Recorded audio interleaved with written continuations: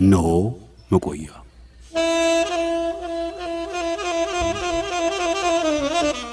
በመቆያችን እናቆያችሁ።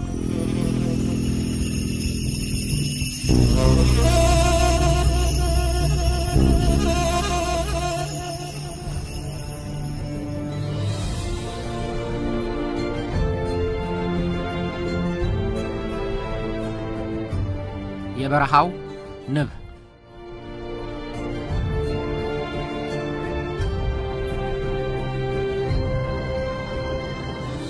ስለ ዱባይ ብዙ ሳትሰሙ አትቀሩም። በነዲድ በረሃ ላይ ምድረገነት ሆናለች መባሉን በማንም ዘንድ ይነገራል። ተሰዳጅና ችግረኛ የነበረው ህዝቧ ከፍተኛ የኑሮ ደረጃ የሚኖር መሆኑም ይነገርለታል። ከ30 ዓመታት በፊት ሊታሰብ በማይችል ተአምር በእድገት መስፈንጠሯንም አረጋግጣለች። ዱባይ አሁን ለደረሰችበት አስደናቂ አንዳንድ ጊዜም ተአምራዊ ተብሎ ለሚጠቀስላት እድገቷ መሰረት የሆኑ ሰው አሏት። አሚሯ ወይም ንጉሷ ሼክ መሐመድ ቢን ራሺድ አልማክተም ይባላሉ። እርሳቸው ለዛሬዋ ዱባይ በሀብትና በዘመነኛነት መሰላል ላይ ያወጧት ተብለው ነጋሪት ይመታላቸዋል።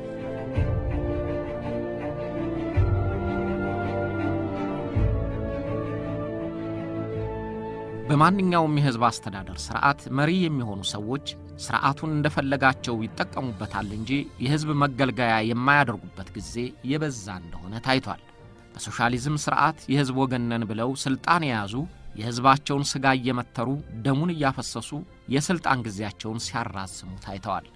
በካፒታሊዝም ዲሞክራሲ እንመራለን እያሉ የሀገር ሀብትና ንብረት እየዘረፉ ሲንደላቀቁ ህዝባቸው በችግር ሲጠበስ ሳያዝኑለትም ታይተዋል። ከዚህ በመለስ በማይባል ስልጣን የሚገዙት የንጉሳዊ አገዛዝ ስርዓት ቁንጮችም የህዝባቸው መከራና ስቃይን ለማሰብ ክብራቸው የማይፈቅድላቸው ሆኖ እስኪሰማቸው ድረስ ሲረሱ ታይተዋል። እነዚህ አይነት መሪዎቹ አብዛኛዎቹ መጨረሻቸው ውርደት የሆነ የናቁት ህዝባቸው እየፈነገላቸው አባሯቸዋል። በሌላ በኩል ግን በእነዚሁ ስርዓቶች ውስጥ ሆነው ስልጣናቸውን ለህዝብ አገልግሎት ብቻ ያዋሉ በህዝባቸው ዘንድ የታመኑ የተከበሩና የተወደዱ መሪዎች አልፎም ቢሆን ብቅ ይላሉ። ሼክ መሐመድ ቢን ራሺድም በነገስታት የፈላጭ ቆራጭነት ስልጣን ውስጥ ህዝባቸውን ለማገልገል የተዘጋጁ መሆናቸው በሀገራቸው ህዝብ ዘንድ የታመነላቸው መሪ ናቸው።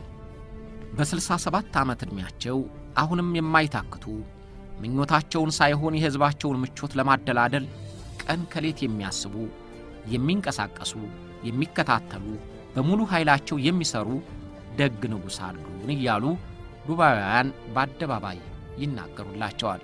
ስልጣናቸውን በምርጫ አላገኙትም። የዱባይ ህዝብ ግን ራሱ የመረጣቸው ሆኖ ይሰማዋል። ወትሮስ ዙፋኑማ ሁላችን አንቀመጥበት እያለ አምላኩ እንደርሳቸው ያለ መሪ ስለሰጠው እያመሰገነ ይኖራል።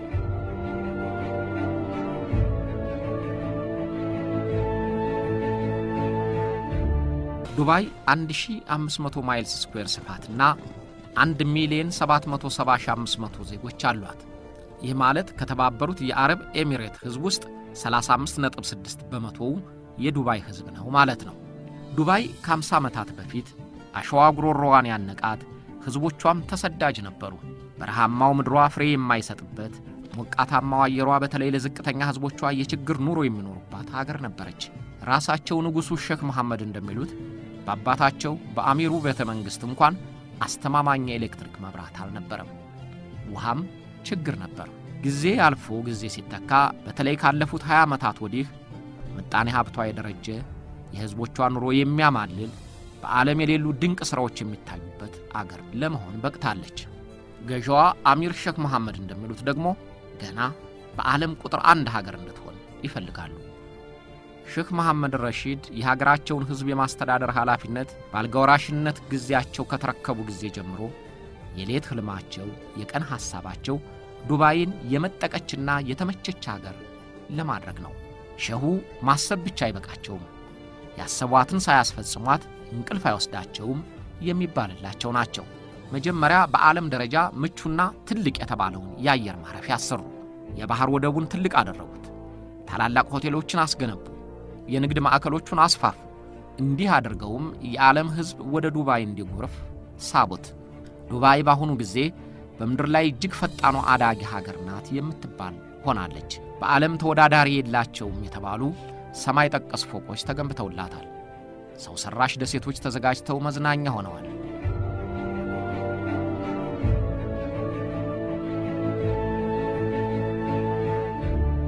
ከ8 ዓመታት በፊት በምድረ በዳው የዱባይ ከተማ አካባቢ ሼክ መሐመድ ረሺድ አስደናቂ የግንባታ ፕሮጀክቶችን ጀመሩ። ፕሮጀክቱ $300 ቢሊዮን የተመደበለት 500,000 ባለሙያዎች የሚያከናውኑት ነበር። ያ ታላቅ ሥራ ያለ ሼክ መሐመድ የማይታሰብ ነገር ነው ይላሉ የግንባታው ባለሙያዎች። የግንባታ ፕሮጀክቱ በ7 ዓመታት ውስጥ ሲጠናቀቅ በዓለም በርዝመት ረጅም የተባለውን ከሊፋ ሕንፃን ጨምሮ ሌሎች አስደናቂ ግንባታዎች ተጠናቀው ዛሬ ዱባይን እጹብ ድንቅ የተባለች ሀገር እንድትሆን አድርገዋታል። I was lucky enough. I traveled with my father to Europe, England, and always ከአባቴ ጋር ወደ እንግሊዝና ሌሎች የአውሮፓ ሀገሮች ለመጓጓዝ እድል አግኝቼ ነበር። ታዲያ የሁል ጊዜም ህልሜ እኛስ የዚህ አይነት መንገድ ለምን አይኖረንም? የዚህ አይነትስ ህንጻ ለምን አይኖረንም የሚል ነበር።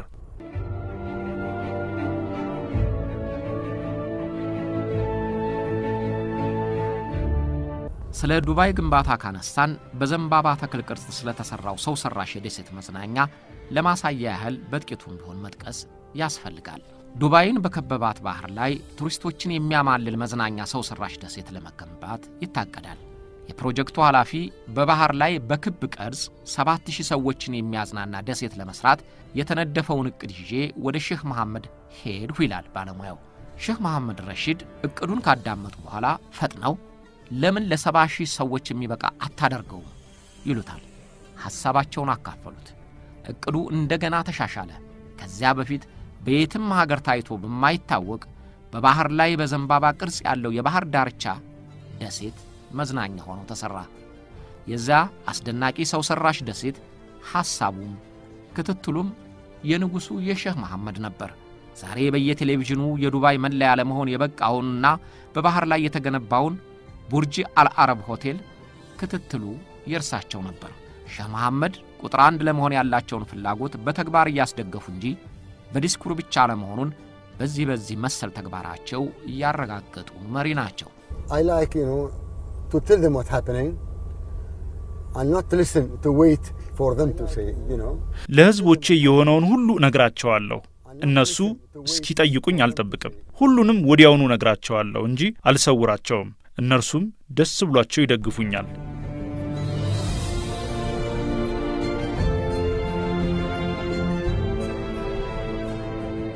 ሀገርና ህዝብን ለመምራት ተሰጥኦ ያላቸው መሪዎች ለሀገራቸው የሚጠቅም ራዕይ ቀድመው ለማሰብ ችሎታ አላቸው። ሼክ መሐመድ ረሺድ ሀገራቸው ዱባይ ያላትን የነዳጅ ክምችት በአንድ ወቅት የሚፈለገውን ገቢ ያህል ሊያመጣ እንደማይችል አሰቡ። ስለዚህ ዘላቂና አስተማማኝ የሚሆን ገቢ ሊያስገባ ወደሚችል መስክ ለማሸጋገር ወሰኑ። ዱባይ የቱሪስት መዳረሻ እንድትሆን የጀመሩትን ተግባርም ከዳር አደረሱት ስለተባለ ግን ስራቸውን አጠናቀዋል ለማለት አይደለም። ገና ብዙ ራዕይ ያላቸው። በአንድ ወቅት በዱባይ የተስተናገዱ ቱሪስቶች ቁጥር 5 ሚሊዮን ደረሰ ሲሏቸው ለምን 50 ሚሊዮን አልሆነም ብለው ጠየቁ ይባላል። ስለዚህ 50 ሚሊዮኖችን ለማስተናገድ የሚበቁ የባህር ዳርቻ መዝናኛዎችን፣ ሆቴሎችን እየሰሩ የሀገራቸውን ገቢ ከፍ አድርገውታል። በዱባይ የምሽት ክበቦችን ጨምሮ ምዕራባውያንና ምስራቃውያንን የሚያስደስቱ መዝናኛዎች የሚገኙባት ከተማ አደረጓት። ሼክ መሐመድ ረሺድ ያሰቡትን ሳይፈጽሙ እንቅልፍ አይወስዳቸውም የተባለው ስለዚህ ነው።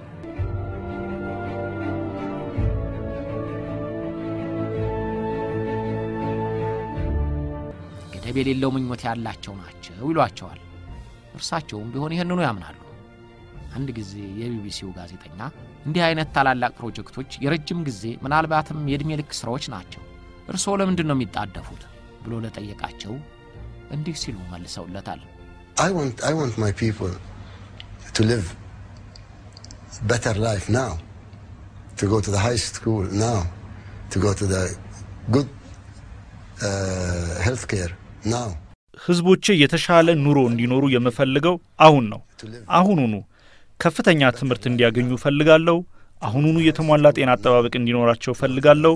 የተሻለ ህይወት እንዲኖራቸው የምፈልገው ከ5 እና 10 ዓመታት በኋላ አይደለም፣ አሁን ነው።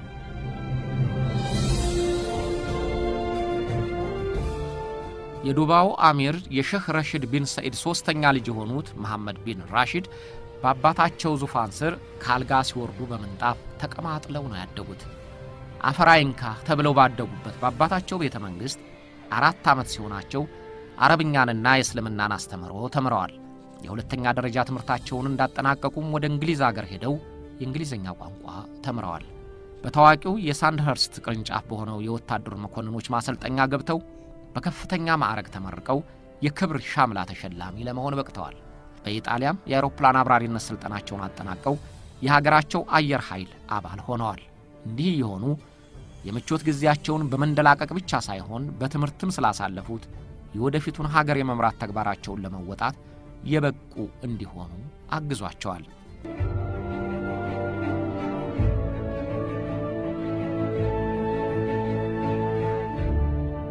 ሼህ መሐመድ የተለዩ የሚያደርጋቸውና ሀገራቸውን ተወደውና አስከብረው ለመምራት የቻሉት በትምህርታቸው ብቻ ሳይሆን የመሪነት ተሰጥኦም ስላላቸው ነው የሚሉ አስተያየት ሰጪዎች አሉ። ገና በ19 ዓመታቸው የአረብ ኤሚሬትስ አንድነት ሲመሰረት ከአባታቸው ጋር ሆነው በድርድሩ ላይ ተካፍለዋል። በ1964 7ቱ ግዛቶች የተባበሩት የአረብ ኤሚሬትን ሲመሰርቱ የመጀመሪያው የመከላከያ ሚኒስትር ሆኑ። ያን ጊዜ 22 ዓመታቸው ነበር። በርግጥ ለእንዲህ ያለ ሹመት የበቁት ዘራቸው ተቆጥሮ የንጉስ ልጅ በመሆናቸው እንጂ ለዚህ ኃላፊነት የተሟላ ልምድና ዕውቀት አላቸው ተብሎ አይመስለኝም። በነገስታት አገዛዝ ልጆቻቸው ሹመት ምን ጊዜም ከፊታቸው ይቀድምላቸዋልና ሼህ መሐመድም የያዝኸው ያንሳል ብለው አባታቸው የዱባይን ፖሊስ አዛዥነት ጨመሩላቸው። አባታቸው ሲሞቱ ታላቁ ወንድማቸው የዱባይን አሚርነትና የተባበሩት የአረብ ኤሚሬትነትን ጠቅላይ ሚኒስትርነቱን ወረሱ። መሐመድ ረሺድን አልጋ ወራሻቸው አድርገው ዙፋኑን እንዲወርሱ ያመቻቹላቸውም ወንድማቸው ናቸው። በአልጋ ወራሽነታቸው ጊዜ እንደራስ ሆነው የሁሉም የሥራ ሂደት መሪ ሆነው ነበርና ዱባይንና የአንድነቱን መንግስት ምጣኔ ሀብት ለማሳደግ ቆርጠው ተነሱ። በአጭር ጊዜም ውስጥ እንደተመኙት በረሃማዋን ዱባይን ለዋወጧት። ለእርሳቸው ግን ይህም አይበቃቸውም። ከ5 ዓመታት በኋላ ዱባይ በሁሉም ነገር ቁጥር 1 ትሆናለች እያሉ ይዝታሉ። እስከዛሬ እንደታየው ደግሞ ሼህ መሐመድ ራሺድ ፎክረው የሚቀሩ አይደሉምና ያሉትን ይፈጽሙታል ተብሎ ይጠበቃሉ። I wanted to be number 1 in everything. High education, health, housing. በሁሉም ነገር ቁጥር 1 መሆን እፈልጋለሁ። የኔ ራዕይ በአካባቢው ብቻ ሳይሆን ከዓለም ቀዳሚ መሆን እፈልጋለሁ። ከፍተኛ ትምህርት፣ በጤና አጠባበቅ፣ በመኖሪያ ቤት ባለቤትነት ሁሉ ህዝቦቼ በከፍተኛ ያኗኗር ደረጃ እንዲደርሱ ለማድረግ ነው። Just making my people the highest way of living.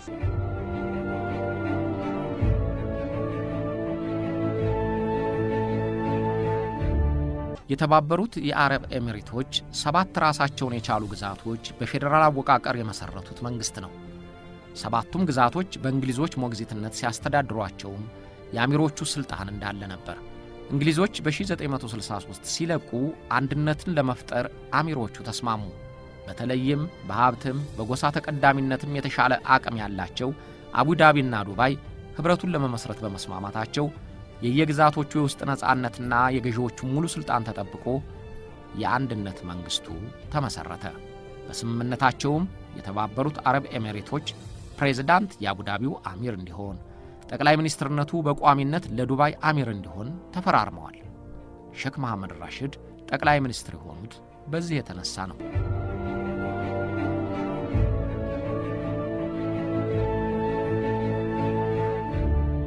አሚር ሼክ መሐመድ ራሺድ በሀገራቸው ሰዎችና በውጭ ሀገሮቹም ጭምር የሚደነቁበት እንደ ብዙዎቹ ተቀማጥለው ያደጉ የነገስታትና የአገር መሪዎች ልጆች ዜጎችን የሚርቁ የራሳቸውን ምቾት ብቻ የሚያጎላምሱ ሆነው አለመገኘታቸው ነው።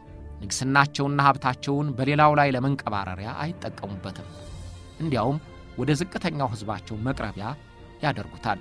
ብዙዎች በህዝብ ተመረጥን ስልጣን ያዘን ብለው የህዝባቸውን ሐሳብ ለማዳመጥ እንደሚጸየፉት መሪዎች አይደሉም። እርሳቸው የቅዶች ተፈጻሚነትን በሹሞቻቸው ሪፖርት ብቻ የሚከታተሉ አይደሉም።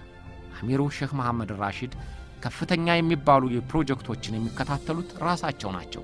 የግንባታዎቹ ስራዎች ሲከናወኑ በቀን 2 እና 3 ጊዜ በስፍራው እየተገኙ ይቆጣጣራሉ። የጎደለው እንዲሞላ የዘገየው እንዲፈጥን ያደርጋሉ። ስለዚህ የየቀኑን ስራ ስለሚያውቁት በሪፖርት አይታለሉም። የህዝባቸውን ብሶትና ቅሬታ ያዳምጣሉ። ህዝባቸውን የሚያዳምጡበት በማመልከቻ ወይም ሰው በሰው በሚላክ መልእክት አይደለም። ንጉሱ ወደ ህዝቡ ይሄዳሉ እንጂ እርሳቸውን ለማግኘት ህዝቡ አይደክምም። በየዜጎቻቸው ቤት ድንገት ይደርሱና ምን ችግር አለ እያሉ ነዋሪዎቹን በቀጥታ ይጠይቋቸዋል። ሲበሉ ካገኟቸውም ይቀመጡና የተገኘውን አብረው እየበሉ ያነጋግሯቸዋል።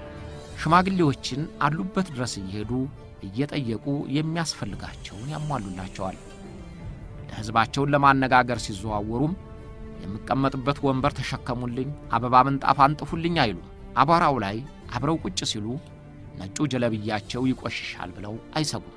አንድ ጊዜ ሰፈር ሲጎበኙ አንድ አዛውንት ከግቢያቸው አሸዋ ላይ ተቀምጠው አገኟቸው። ንጉሱ አጠገባቸው አሸዋው ላይ ተቀምጠው ጤንነታቸውን ጠየቋቸው። ሼህ መሐመድ ነኝ ሲሏቸው አዛውንቱ አላመኑም። እጃቸውን ቅንድባቸው ላይ አድርገው አዩአቸውና ችግራቸውን እንደ ጓደኛ ያዋዩአቸው ገቡ። ሲጨርሱ አሚሩ ድሃውን ዜጋቸውን ግንባራቸው ላይ ሳሟቸው። ሽማግሌው እያደነቁ መረቋቸው። የድሃ ምርቃት የሚያገኝ መሪ በስቶ በማይታይባት ዓለም ሼህ መሐመድ የህዝባቸውን ምርቃት ለማግኘት በቅተዋል። የተመረቁ መሆኑና የሚሰሩት ሁሉ የተባረከ ይሆንላቸው ህዝባቸውን ያገለግላሉ። ሼህ መሐመድ ረሺድ ንግስናቸውን ማገልገያ እንጂ መቁረጫና መፍለጫ ለማድረግ የሚፈልጉ አይደሉም የሚባለውም ስለዚህ ነው።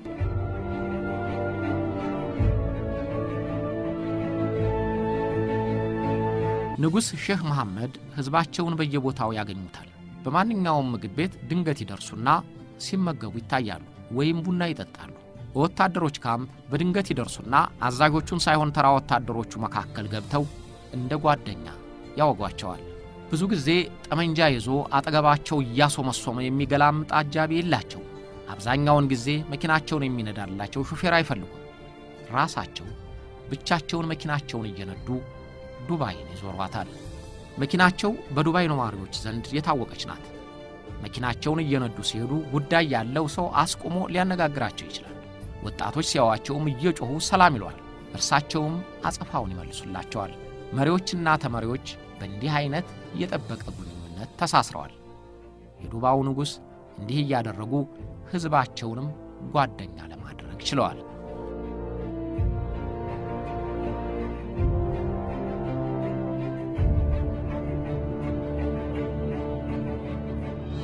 አሚር ሼህ መሐመድ ራሺድ 2 ስልክ አላቸው። አንደኛው የግል፣ ሁለተኛው የህዝብ ነው። ለህዝብ ብለው የመደቡትን ቁጥር ለረጅም ጊዜ ያለወጡትምና ብዙ ዜጋ ያውቀዋል። ስለዚህ የምነግራቸው ወይም የማመለክታቸው አለኝ የሚል ሁሉ ይደውልላቸዋል፣ ያነጋግሩታል፣ መፍትሄ ይሰጡታል። በተለይ በከፍተኛ ግንባታ የተሰማራ ማንኛውም ሰራተኛ በቀጥታ ደውሎ በፍጥነት ሊያገኛቸው ይችላል። እንዲህም በመሆኑ በመሪውና በተመሪው መካከል ሌላ አማላጅ ወይም አድራጊና ፈጣሪ ነኝ የሚል ሊገባ አልቻለም። በእነዚህ ሁሉ አጋጣሚዎች ያላገኛቸው ሰው ከቤተ መንግስታቸው ግቢ ተራ ይዞ ጠብቆ ሊያነጋግራቸው ይፈቀድለታል። ከቤተ መንግስቱ ግቢ ወረፋ ለመያዝ ሲደርስ ማነህ ተብሎ አይገለመጥም። ቀጠሮ አለ ሆይ ተብሎ አይጠየቅም። ንጉሱን በማንኛውም ጊዜ ማነጋገር የዱባውያን መብት ነው።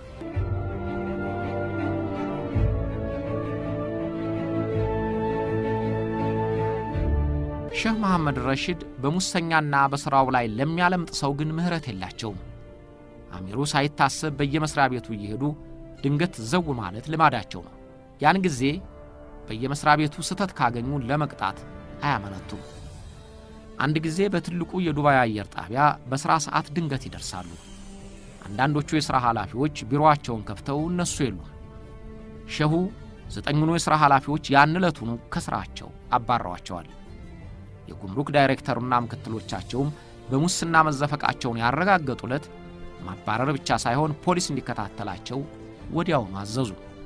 ሼህ መሐመድ በእነዚህ ሁሉ ባህሪያቸው በሀገራቸው ህዝብ ዘንድ ተወደው የሚፈሩ መሪ ሆነዋል።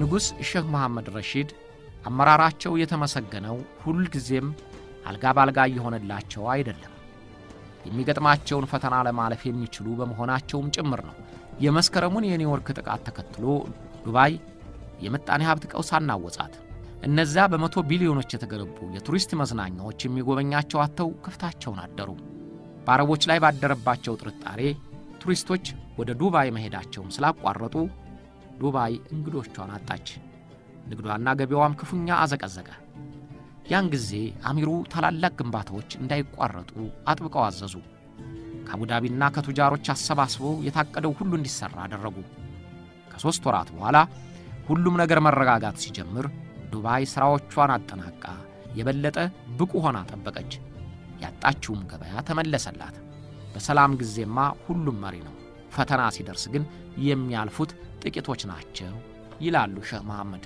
I think this is a challenge and I don't get scared from challenges you know we face challenges and try to sort them out ፈተና አያስደነግጠኝም ፈተናዎችን ተጋፍጠን መፍትሄ እናገኝላቸዋለን ሁሉ ጊዜ እንፈተናለን ሁሉ ጊዜም ግን መቋቋም አለብን ስለ ውሃ መፈተን ስለ ምግብ መፈተን ሁሉ ጊዜም ፈተና ይኖራል ፈተና በሌለ ጊዜ ሁሉ መሪ ሊሆን ይችላል ችግር ወይም ፈተና ሲኖር ግን ለማለፍ የሚችሉት ጥቂቶች ናቸው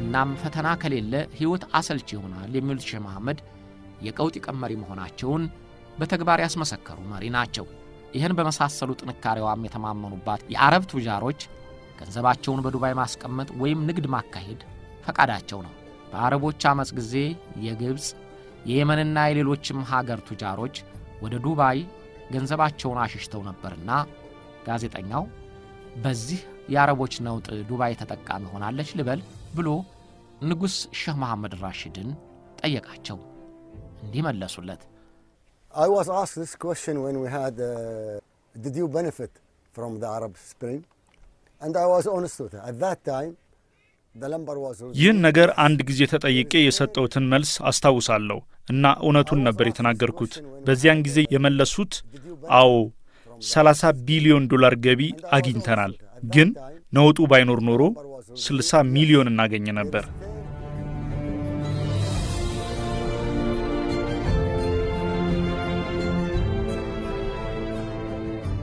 ለሼክ መሐመድ ረሺድ ሁሉ ጊዜም የሚቀድመው የህዝባቸው ተጠቃሚነት የህዝባቸው የተሻለ አኗኗር ብቻ ነው ለዚህ እስከረዳ ድረስ ነባሩን ህግ ጭምር ለመለወጥ ዝግጁ ናቸው ከማይነኩት መንፈሳዊ ህጎች በስተቀር ሌሎቹን አሮጌ አንቀጾች ለመለወጥ ያስባሉ እንጂ ህግ ሰውን የሰራ እስኪመስል ድረስ ሙጭጭ አይሉበትም መንግስታቸው ብዙ ጊዜ የሰው መብት በመድፈር በሰብአዊ ተሟጋቾች ዘንድ ክስ ይቀርብበታል ለምሳሌ አንድ ጊዜ አንዲት ወጣት ተደፈርኩ ብላ በትከስ ከጋብቻ ውጪ ወሲብ መፈጸምሽን ራስ ሻምነሻል ብሎ ፖሊስ ወህኒ ወረወራት በኋላ በአሚሩ ትዕዛዝ ይቅርታ ተደርጎላታል ተብሎ ተፈታች ነገር ግን ህጉ ተበዳይን የሚያጠቃ ሆኖ ሳለ እንዴት አይሻሻልም የሚሉ ተከራካሪዎች ተቿቸው የሰማይ ጠቀስ ፎቆች ባለቤት የሆነችው ዘመናዊቷ ዱባይ በጨለማዋ ጊዜ በተጻፈ ህግ ትመራለች ሲሉ ወረፏቸው ሼክ መሐመድም እንዲህ መለሱ we try to change it you know we are not perfect and we try to change any mistake any things we go in ለመለወጥ እንሞክራለን ሁሉ ጊዜም ልክ እንሆናለን አንልም ስህተቶቻችንንም ለማረም እንሞክራለን አሮጌ ህጉንም እንለውጠዋለን ብለው ደፍረው ለመናገር ብርታት ያላቸው መሆናቸውን አሳዩ ተሳስተናል እንታረማለን የሚሉ መሪዎች ጥቂት በሆኑባት ዓለም ያውም የዱባይን አየርና ምድር እንዳሻቸው ለመግዛት የተፈቀደላቸው ናቸው የሚባሉት ንጉስ ከስህተታችን እንታረማለን ሲሉ የሚያስገርም ሳይሆን አይቀርም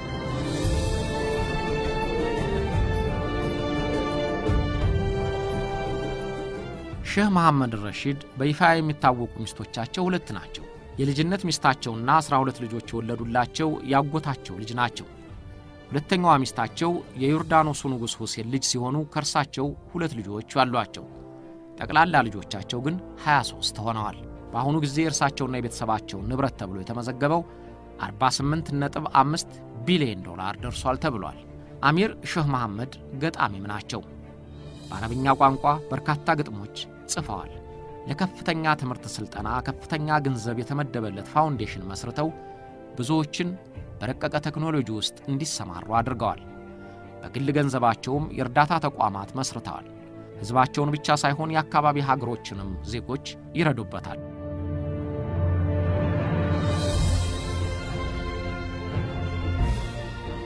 ዱባይን በሕዝቧ አኗኗር ደረጃ አንደኛ ለማድረግ የቆረጡት አሚር ሼህ መሐመድ ረሺድ አልመክቱም እቅዳቸው ከተሳካላቸውና እውነቱም ዱባይን ቁጥር 1 ካደረጓት ስማቸውን ለዘንታለም ተክለውት የሚኖሩ ሊሆኑ ነው።